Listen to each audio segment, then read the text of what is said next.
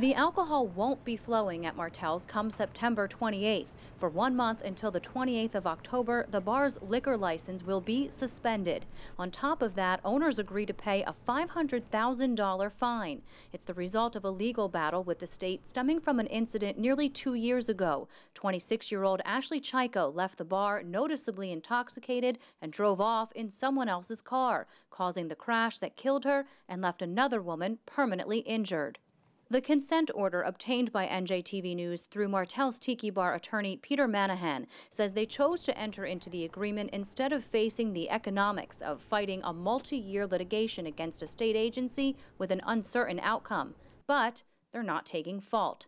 Martell's Tiki Bar specifically does not enter a guilty plea, nor does it make any admission of wrongdoing in connection with the specific notice of charges or in any other context or proceeding. There are substantial and credible defenses to those charges. A 30-day out-of-season suspension coupled with a fine that amounts to a few days of receipts in the summer season. Not for a multi-million-dollar enterprise. Point Pleasant Beach Mayor Vincent Barella says the penalty sends the wrong message. It seems to me that they roar like lions when it's a small establishment, not politically connected, but when it's a larger politically connected establishment, they just seem to roll over. He's referring to two almost identical cases in New Jersey. Both resulted in fatal car crashes after drunk patrons left separate nightclubs. Those establishments were essentially shut down after forking over hefty fines and being stripped of their liquor licenses. But Barella says Martell's has a bigger financial and political stake in New Jersey. Martell's and the owners of Martell's are very well connected, both to the Ocean County Republican chairperson, George Gilmore, locally to the local Republican establishment. The owners are known fundraisers within the Republican contingent, including for Governor Chris Christie when he was a candidate in 2009. This sends the message that if you're big enough, you can do whatever you want. If you're politically connected enough, you can do whatever you want. So you have to take into account and expect that you're going to have these problems. And they say they did.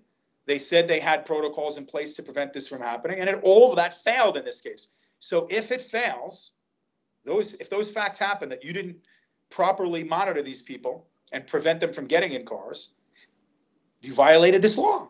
Paul Edelstein is the attorney representing Dana Korar, the woman left permanently injured by the crash. His civil case is being stalled by Martell's insurance companies.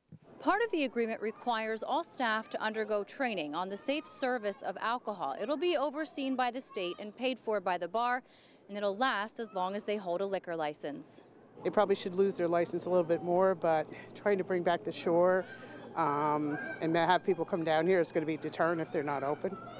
They just have to be a lot more careful about how they serve.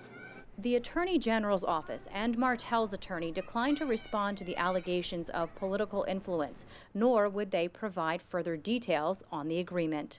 In Point Pleasant Beach, I'm Brianna Venozzi, NJTV News.